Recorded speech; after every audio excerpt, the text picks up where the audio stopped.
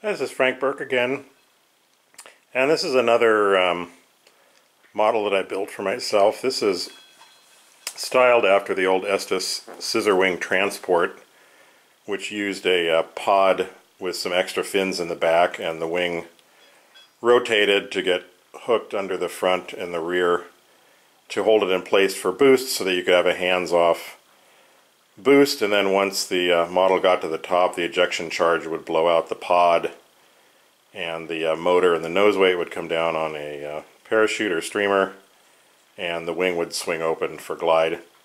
But since this is radio controlled, I always liked the styling of that model, but the you don't need a hands-off boost format, so having the wing open in a fixed position made more sense, and all the studies that I ran with the weight and complexity of a hinge mechanism and a stiffer wing and the release mechanism and a pod that might get stuck and not come out, and the fact that I fly at a site with tall grass around means I can't fly with something that ejects that might go into the tall grass, and I can't watch two things at once when I fly by myself. So I built the same kind of styled model, but it's about a 1.5x upscale with a 22-inch wingspan and 31 inches long, and it weighs about 5.9 ounces, and this uses the 18mm D2.3 for about a 400-foot boost altitude and a reasonable glide. But this is just something that I always liked the styling of, and I just wanted to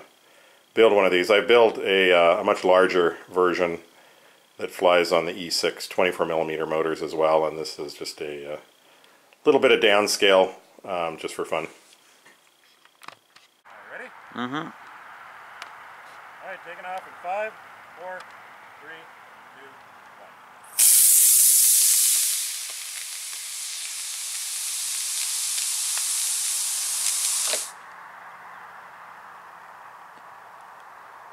It's still plenty stable. It was not very roll responsive there.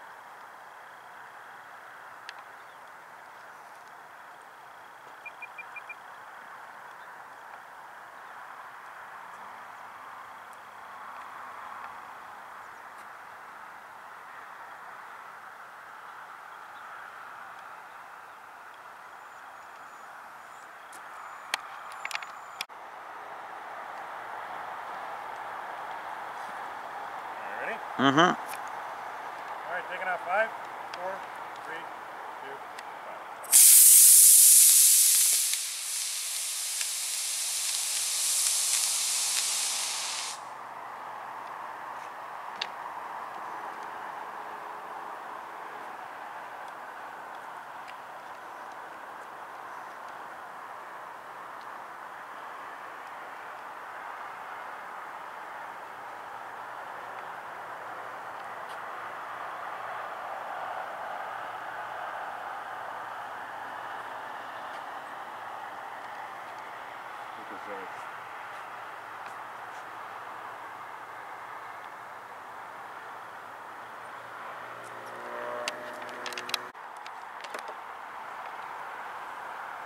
Ready? Mm-hmm.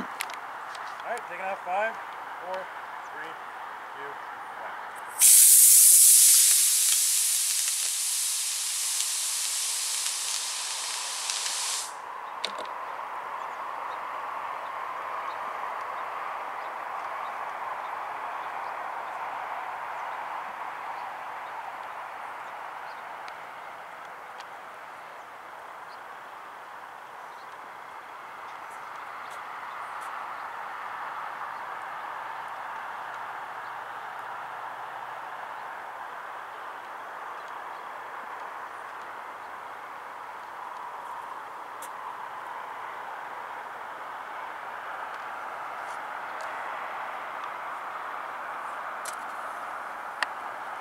Yeah.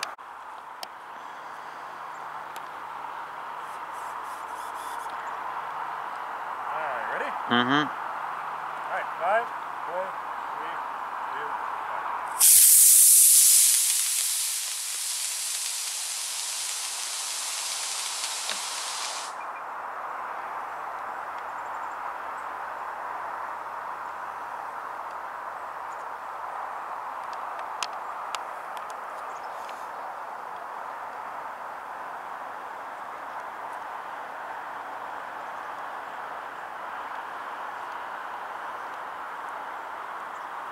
good grease to the bigger type.